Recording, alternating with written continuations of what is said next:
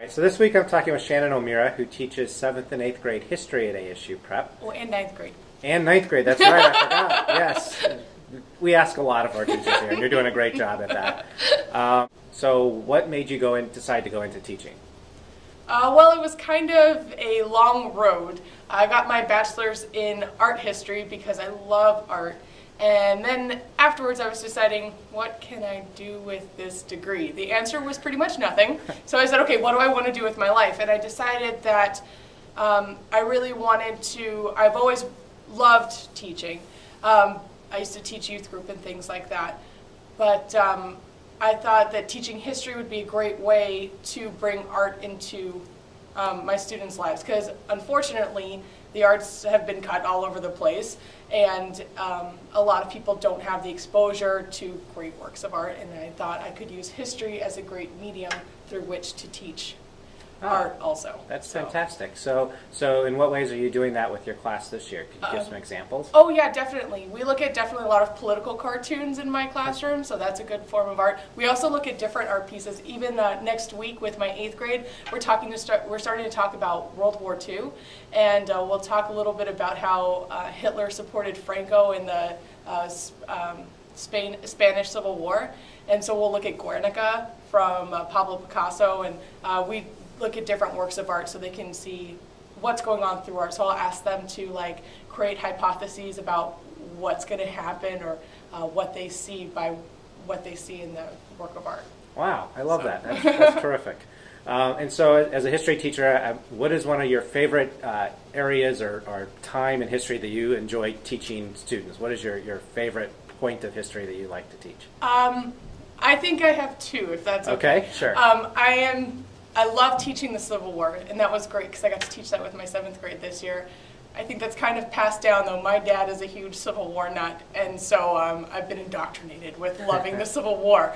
So I love teaching the Civil War, and I also love teaching World War II and the Holocaust because I like the humanity aspect of it. I think it's good for them to see that maybe not everything is pretty all the time. But it doesn't have to be that way, and we can do things to change it. And maybe if certain things were different, then those things wouldn't have happened, and they definitely don't have to happen again. So I like them to see the humanity aspect of it. Good. This was actually a question that somebody asked me, so I'm going to ask you the same thing, and that is history and government isn't necessarily taught on our state Ames test, and so what is your thought about that? Do you think that should be something that should be taught on the Ames, or why not? Well, I think it's something, as with what I talked about with the Holocaust, there's a lot of humanity to teaching social studies and government. It's a lot about people and stories, and I think that's difficult to test. However, I do feel, looking for the word, I feel disappointed that it's almost not valued enough to be tested. So I wish it held more value so it was tested on the Ames. And I hear they're developing a test, but I think it would be a difficult thing to test. Because something that I emphasize, I don't really emphasize dates so much. I mean, they need to know when it happened, like a time frame.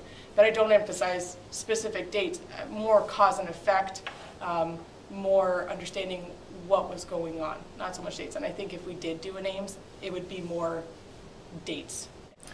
I think one of the unique aspects from your background is you used to be a tour guide at Disneyland. Could you talk a little bit about that? Yes.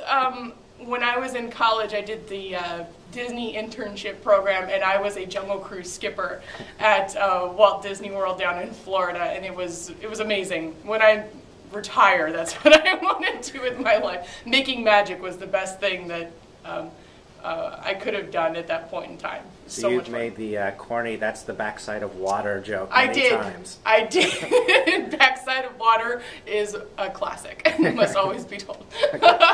I feel a bit slighted when they don't tell it. I agree.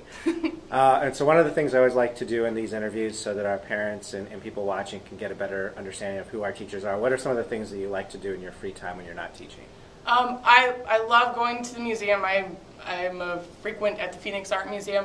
I love to read and spend time with my family. right now I don't get to do much of that. I'm getting married in October, so my whole life right now is doing that. Understandable. But those are things I really love doing. Well, and it's amazing you have time to do any of that, because I know how dedicated you are to our students at ASU Prep. Everyone here loves having you here. You're a great teacher. Oh, thank you. We're so happy that you're one of our teachers here. Oh, thank you. I love being here, so it's wonderful. Good.